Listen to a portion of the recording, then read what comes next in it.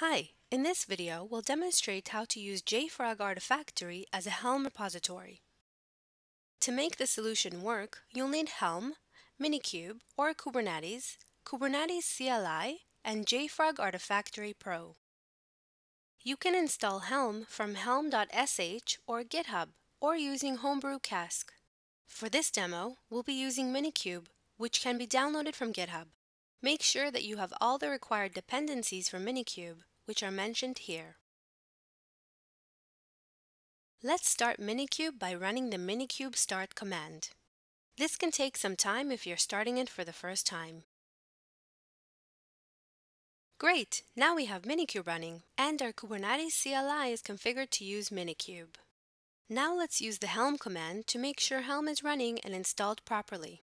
Next, we'll use the Helm init command to initialize Tiller, which is a server for Helm. Let's take a look at the Minikube dashboard. And it's up and running. Now we can run JFrog Artifactory Pro as a Docker container and create a new repository in Artifactory, and use it as a Helm repository to store Kubernetes charts. Let's run the Docker command to start JFrog Artifactory Pro as a Docker container. We'll point the browser to the Artifactory homepage. On its first launch, Artifactory will request a license key. If you don't have a license key, go to the JFrog website and start your free trial. Let's paste our license here.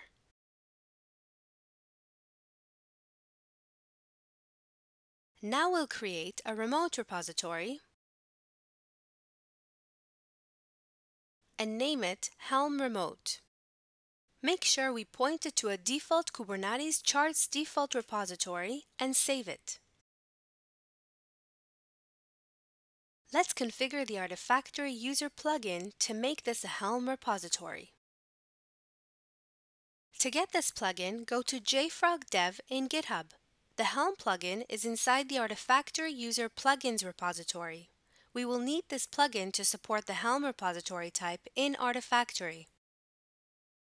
Here are the steps for configuring this plugin. Notice that the Yummy Beans dependency is required to make this plugin work. Since we're using a Docker container to start Artifactory, let's go into the container and configure the plugin.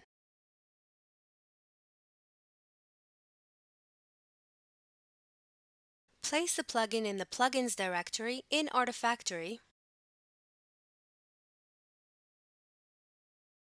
and download the Groovy file of the plugin which we'll be using. Let's create a directory called lib and store the dependency there.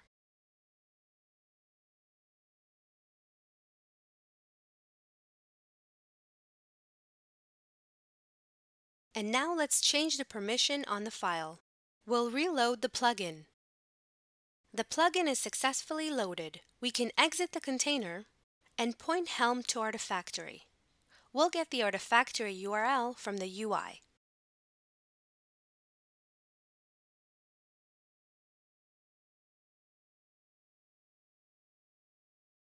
Now, let's update the index. Using the Helm install command, we'll install Jenkins from Artifactory.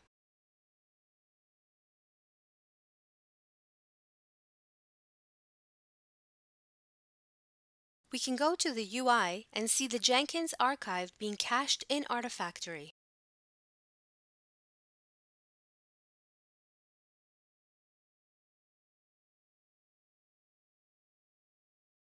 Now let's open our Minikube dashboard. Here you can see Jenkins is up and running. Let's try to access the Jenkins UI using this port.